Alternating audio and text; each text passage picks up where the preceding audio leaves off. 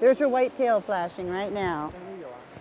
Oh, and these guys are going up the stream here. Well, the one we're watching right now, she's making her red, and you'll see her turn sideways and flap her tail, and she's moving a small pickup load worth of rock.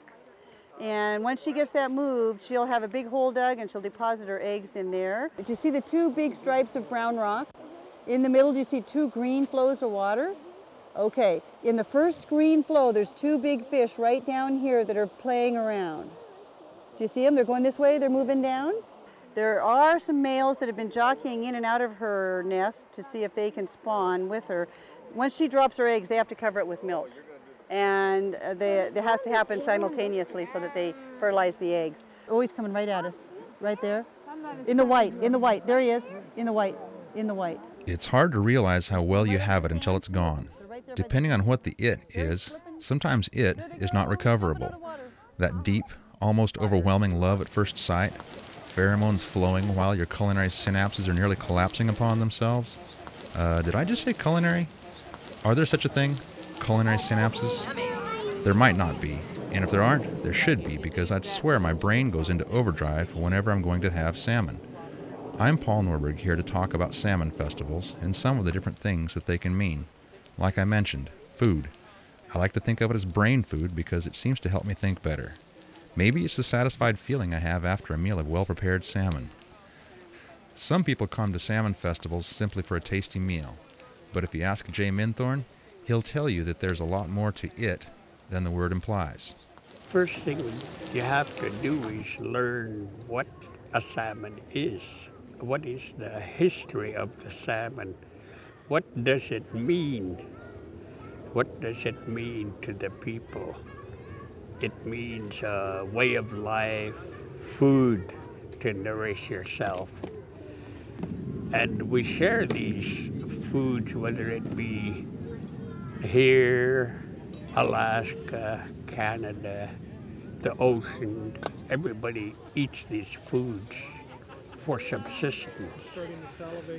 And I think that's the thing that we have to realize. This is a source of food for the living, and we have to all work cooperatively to protect and restore these fish so that we'll always have them. You know, to us, salmon is a part of a ceremony.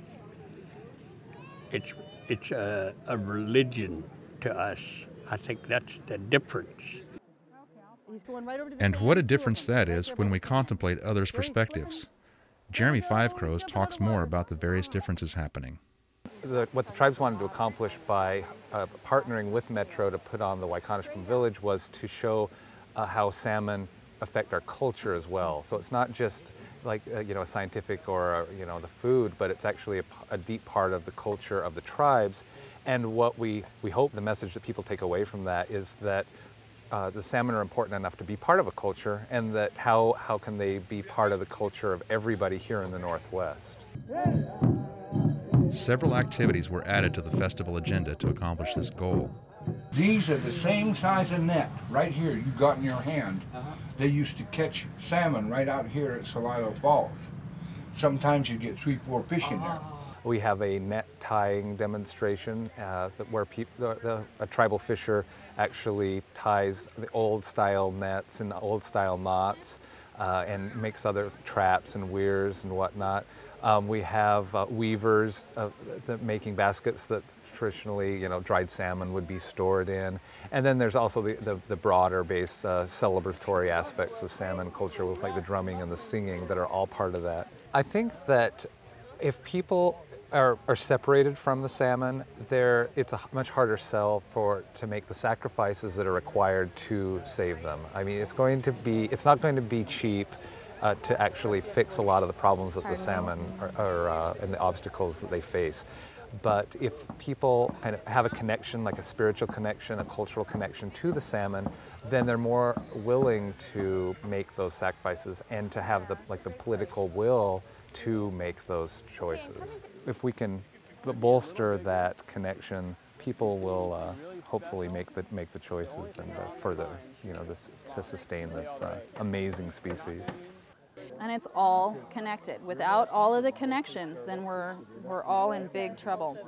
I guess I'm an eternal optimist, but it's hard to be that right now. The environmental impacts that salmon are facing right now are very daunting to the salmon, and seeing the continued numbers decline, I mean, going from the fact that we had 15 to 20 million salmon returning every year before the treaties were signed to today is very disheartening.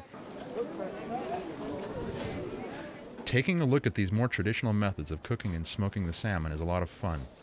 I'm getting hungry. There's some inspirational methods going on here. It's a good thing no one's tried to patent any of them yet. My favorite is the stick method. The natural smoked flavors are quite piquant. It's the simplest method I've found that keeps you from running to the spice cabinet. Well, the beauty of this is how simple it is for you to be able to cook salmon like the native people that were here before. Attending festivals like this brings a new perspective to the pleasure I have when I sit down to eat one of my favorite meals. This is Paul Norberg bringing you the tools to be sustainable today.